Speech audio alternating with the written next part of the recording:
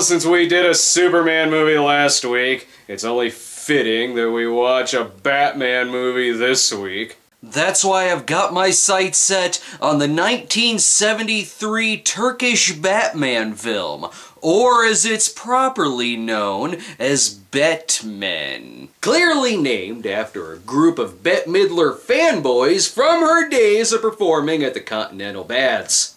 And one of their names was Adam, I guess. Don't believe me? Searching for Turkish Batman on IMDb pulls up a lot more entries on bathhouses than it does Batman. It took me a while to settle on Turkish Batman because searching for a bad Batman movie was harder than it seemed. Most of my searches came up cold.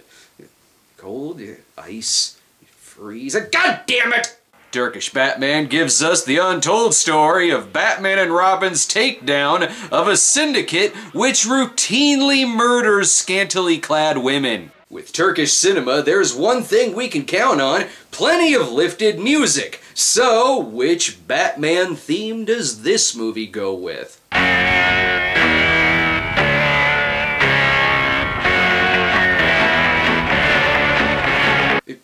What the hell? On Her Majesty's Secret Service? God damn it, I picked the wrong James Bond poster! At least this film has the Turk seal of approval. Perhaps that means it'll give us nightmares like this.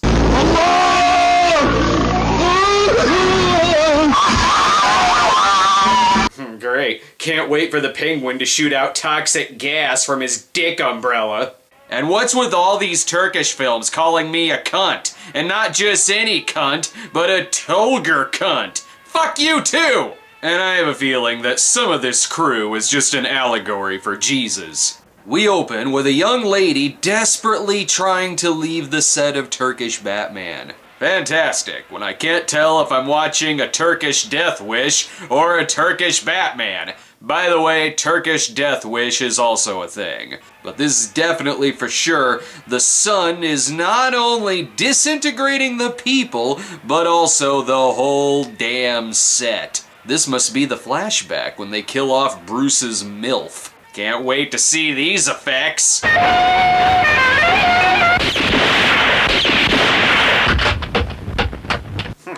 Want to put a stop to that sweet sex? Apparently murdering a woman on the street will do. Wait, you can't just go to the next scene. I'm pretty sure you just shot one of your actors. Dikkatli olun. Elimizden kurtulmamalı. Gözünüzü dört açın. Hadi yürü. Yeah, there's no way I'm forgetting. Who could forget anything that these fake subtitles say? Never thought I'd see this flashback. Michael Caine in Alfred, the younger years. If it's Batman's job to stop people from being murdered on the street, he's not doing a very good job. It took breaking Michael Caine's knees for Michael Gough to win the role of Alfred. But who do you go to when you need someone to run your syndicate of lady killers? G. Gordon Liddy, I guess? Yalnız şunu da belirtmek isterim ki bu cinayetler devam ederse sizi de gözaltına alır polis. Nice foreshadowing. I'm pretty sure Axis Chemicals is what damaged the movie's film. Meanwhile, at stately Wayne Manor / University Library, we get to hear more of the On Her Majesty's Secret Service soundtrack.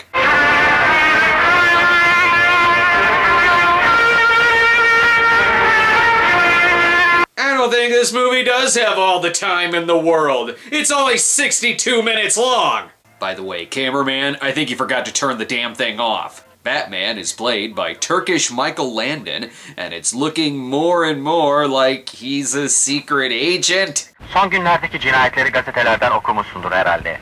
Teypin yanındaki dosyaya baktığında onların resimlerini göreceksin. Considering the opening scene, and Bruce looking at crime scene photos, this is steps away from being Turkish 8mm. Then again, the entire thing looks like a snuff film. The most colorful thing about the movie is the damn poster. Might as well put the photos down and pick up a menu. A moment like this does call for some room service. And what kind of room service?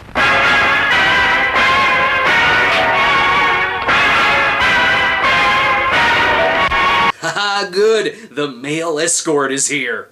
I'm not too sure about this foreplay, but I hope Bruce is getting his money's worth. Hala formundasın.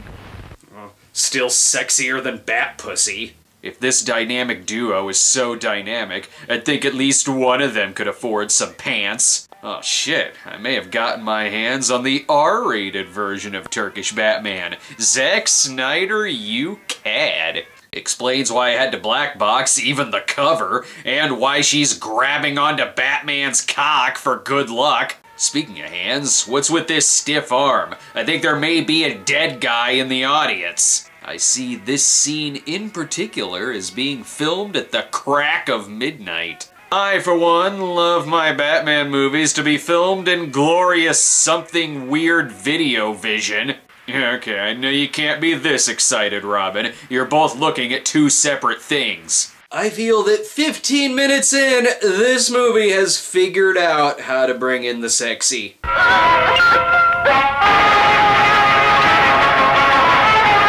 That is, if you're the fucking preppy killer. No joke, this actually is the plotline. A syndicate of fucking serial killers. Who knew several years later, Cobra would go after the same syndicate? And let me hear that voice again. I knew it. This isn't Batman versus the Penguin. It's Batman versus the New York Ripper. Can't wait till Batman finds a broken light bulb up someone's snatch.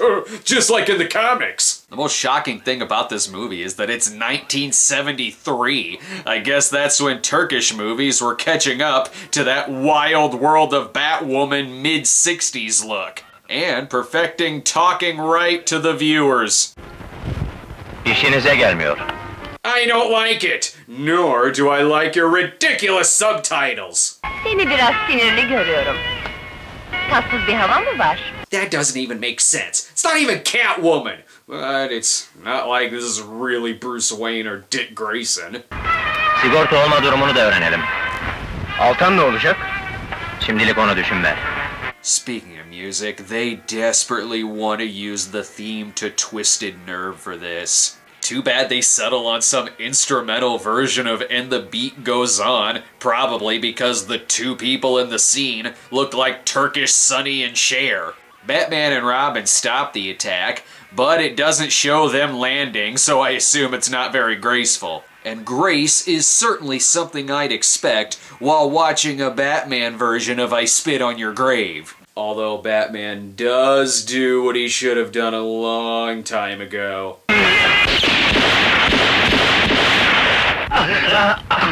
Simply blow the motherfuckers away. No wonder this movie's only an hour long. In this version, once he saves you, he has no problem revealing his true identity. O kadar büyütmeyin canım yaptığımızı. Yalnız kendinize dikkat edin. Why do I have the feeling that half of the actors don't even know they're in the movie? And that includes this woman.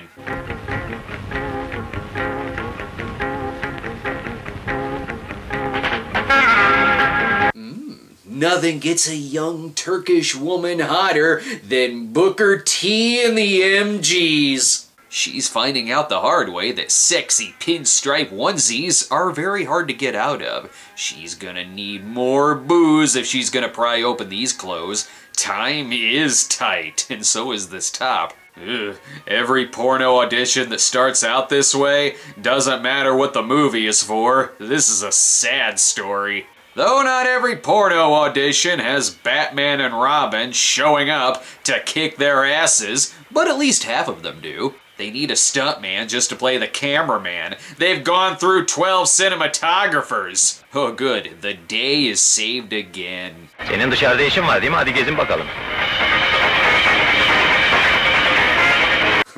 I joke, but I'm pretty sure he actually said something like that. Oh, now we have Blofeld too. I can tell because his cat is breaking the fourth wall. This is more like a cross between Batman and James Bond than the actual movie James Batman. I wonder who Batman is. It's fucking James! Now they do what they do every morning. They wake up bright and early to watch the sun explode. It happens all the time in this movie. Oh, the water looks mighty choppy today. I'm sure that has nothing to do with the film stock. The movie's got more lifted music than if Stone Gremlin Productions did a movie version of Batman. These movies have taught me that this is the only thing women did in the late 60s, early 70s. Just stood alone in a room and danced. Oh, there's someone at the door, but it's another woman, so I take it that that means she won't be murdered. Jesus Christ! I'm gonna stop predicting things. And Batman does not have the excuse of being stuck in traffic. Why wasn't he there to save her?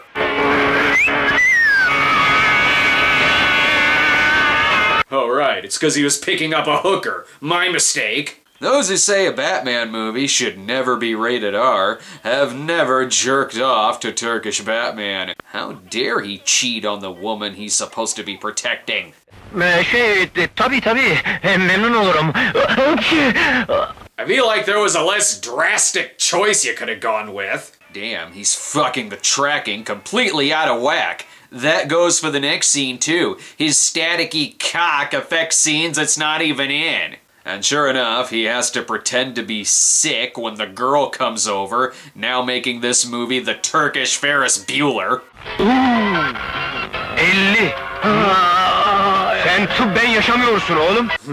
This movie's going into some dark places. Good job faking sick, Bruce. You forgot to cover up your hooker's ass. And someone forgot to give her stage direction.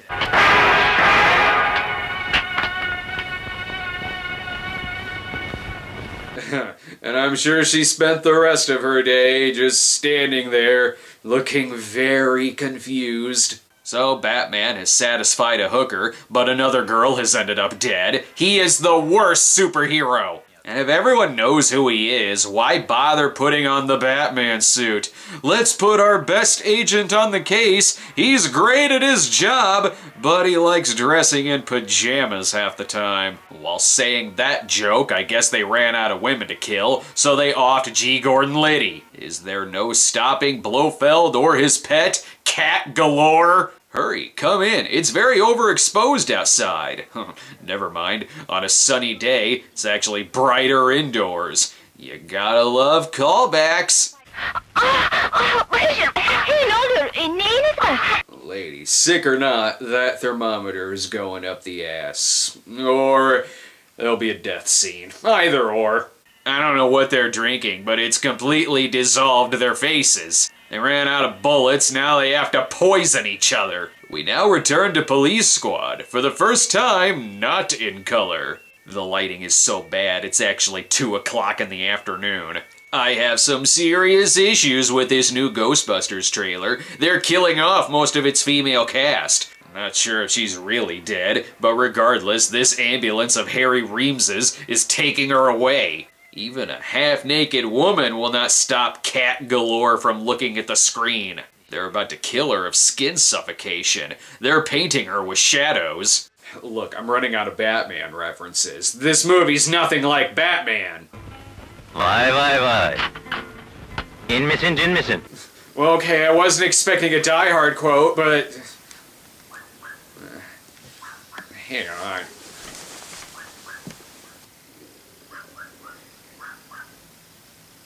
Damn dog, I was yapping and interrupting my reviews. Arf, arf, arf, arf, arf, arf. Anyway, she tries killing Bruce, but he slaps the exposure from here all the way to Mercury. Now it just looks like Donny Osmond, ass kicker. Once again, it'll make your movie much shorter if you just simply shoot the bad guys. Meanwhile, at Club Purgatory, I feel like if we saw what the first annual Purge looked like, it looks something like this. These clubs hire their bands based on their knowledge of other people's soundtracks.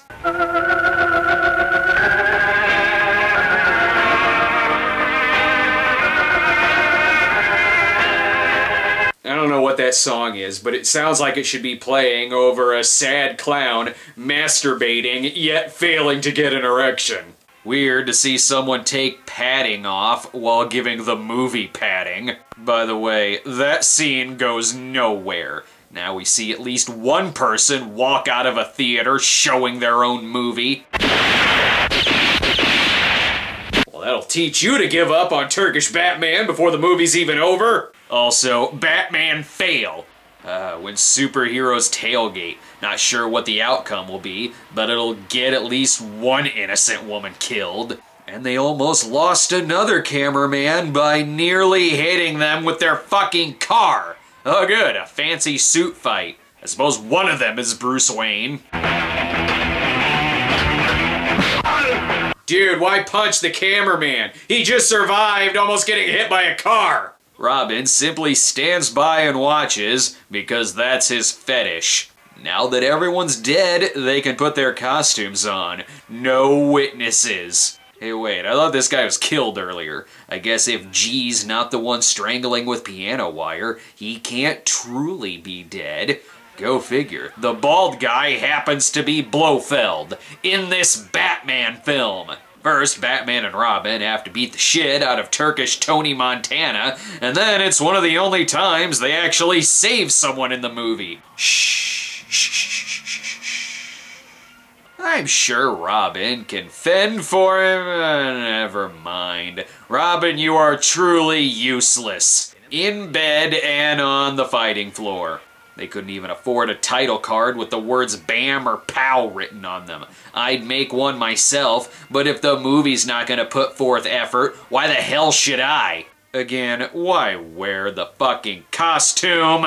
Now they're off to entertain at someone's bachelorette party. That's it, son! There's no more! The movie's over! Well, that was an excellent prototype of what a Lucio Fulci Batman movie would look like. The film was directed by Gunay Kosova, who directed only 5 movies between the period of 1971 and 1979, ending on something called the Haydar? Oh, that's that thing people have when they know someone is a closeted bale of hay. Just wait till you see Turkish James Bond. I've never seen it before, though I'll bet it's a lot like a Batman movie. So I wonder what'll be coming next week on the show. Beats me, but I'm sure it'll have Wonder Woman in it. Arr, arr, arr, arr, arr.